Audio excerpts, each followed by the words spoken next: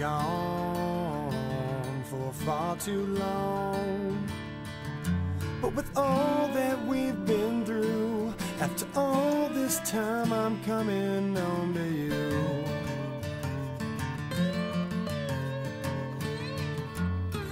Never let it show the pain I've grown to.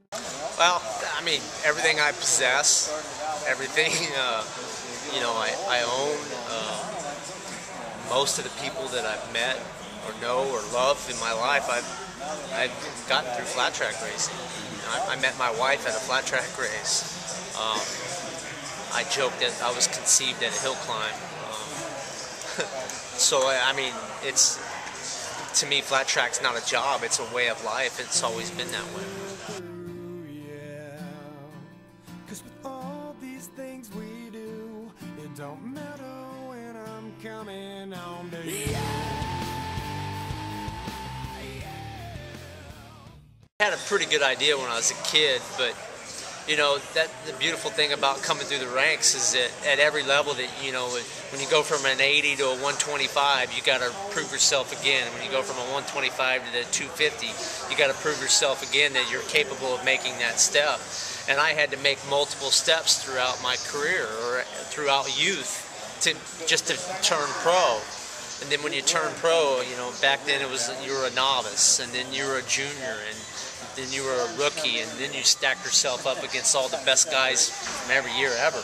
And you kept having to prove that you were worthy of making that next step. And that's what I liked about it, is that every time I took a step, I had to prove myself. And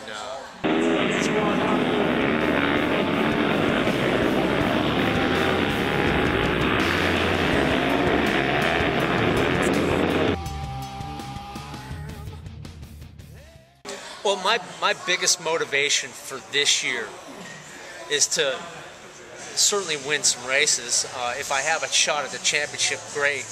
But I get the opportunity to say that every year that I competed in AMA Grand National Racing, that I was in the top 10 of anybody in the world. We're not talking just the United States, although that's where, you know, where we race exclusively. But I can consider myself in the top 10 for 25th year, and that's going to be something that's hard pressed for anybody to match for a long time.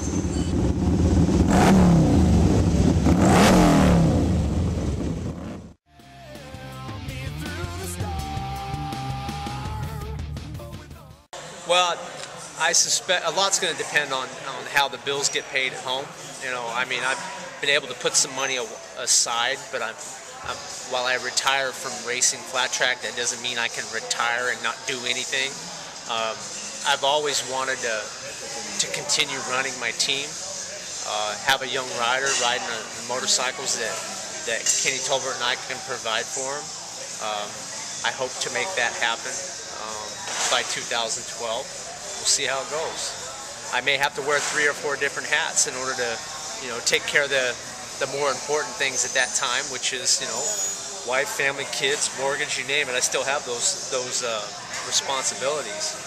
And if I can, you know, stay involved in flat track and meet those responsibilities away from it, then that's the goal, is to stay involved.